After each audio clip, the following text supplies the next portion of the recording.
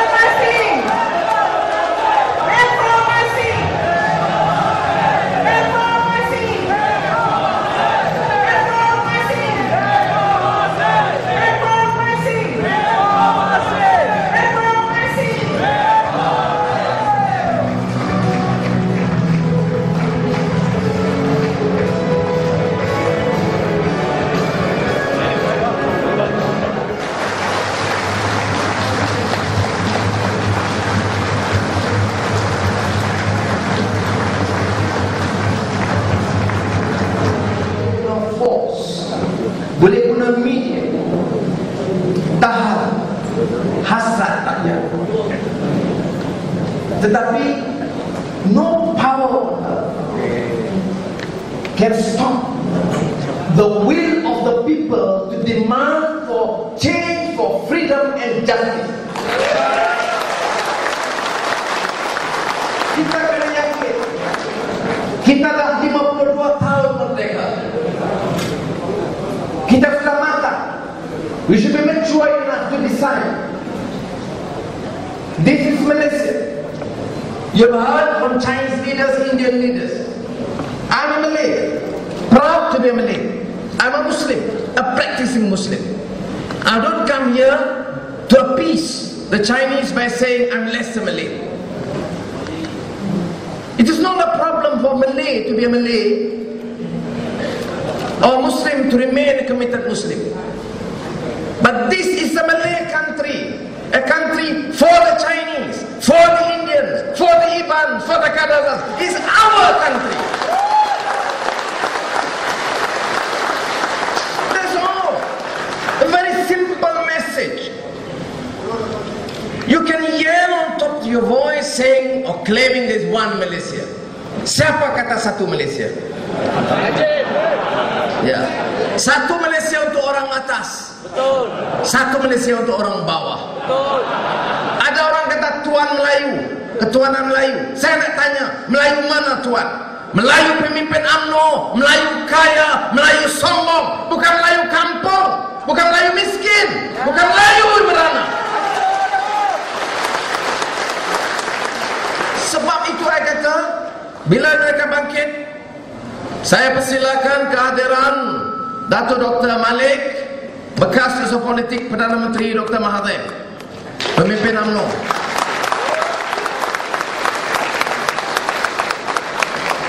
Dia hadir sebagai tamu, dia belum umum apa-apa lagi. Terima kasih. Dr. Malik sudah saya tahu, bekas Yusof Politik Perdana Menteri Dr. Mahathir dan Exco Kerajaan Negeri Perak.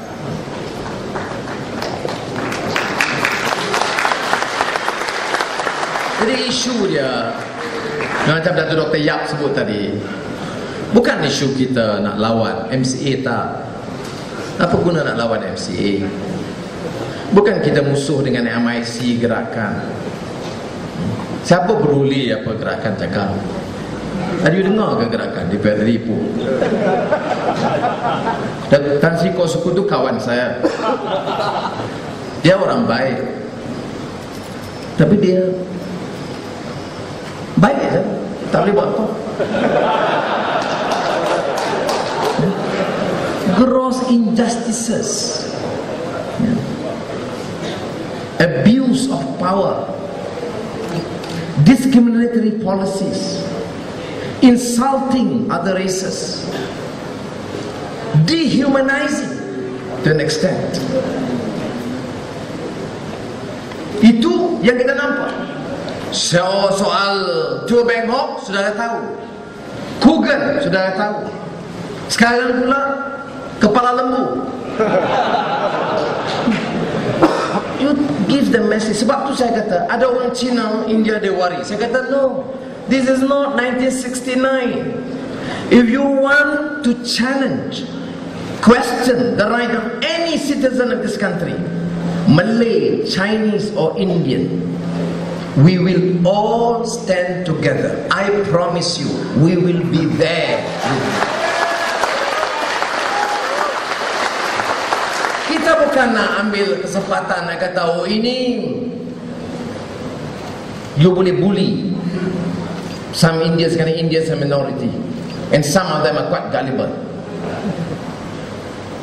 Just because they are the minority, you must appreciate the fact the minority must be defended. We cannot have a tyranny of the majority. We must have justice for all.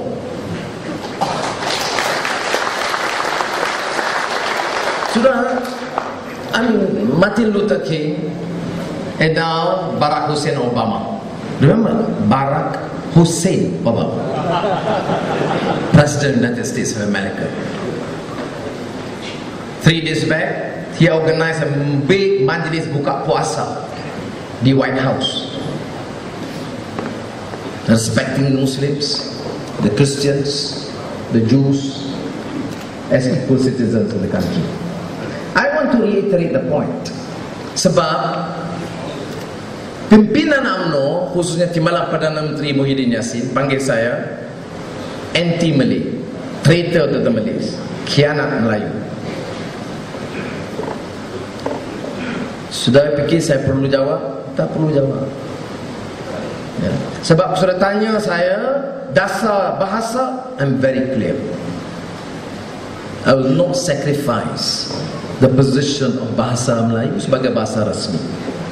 Tapi this 2009, the polemic, the discourse is different. In the 50s and 60s, the Malays were worried that Chinese may not accept Malay as an official language. The Chinese are worried because they feel that there is no future for the Chinese language if you proceed with that sort of a Malay language policy.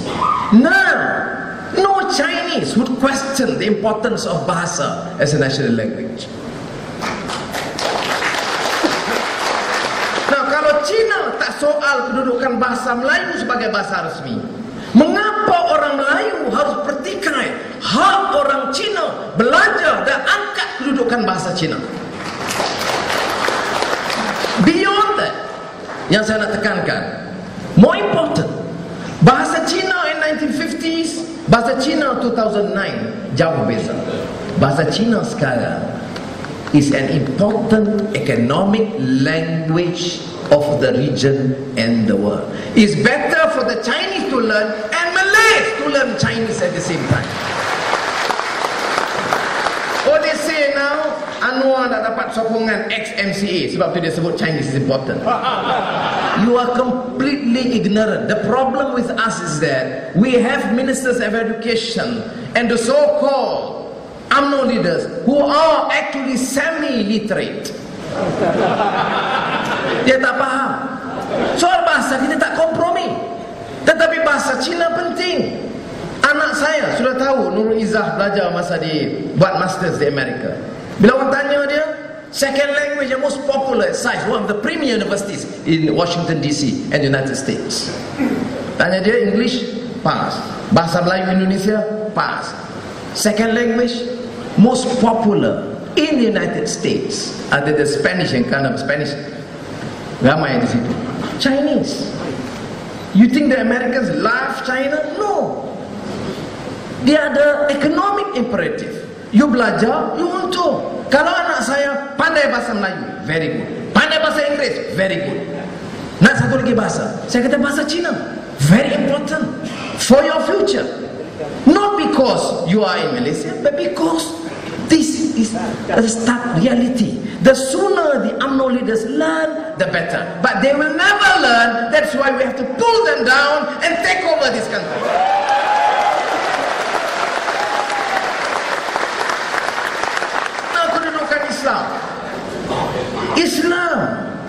Islam ini tak ada makna kalau dia tidak promote keamanan. Religion ini apa dia? Tujuan agama. You baca Confucius, you baca Christianity, You baca Hinduism, you baca Buddhism. Ideal agama apa? Promote peace, tranquility in the self, aman dalam jiwa. You kena all this precious dunia, nothing, because you are the spiritual strength. Believe. I believe in Allah, kita believe in God.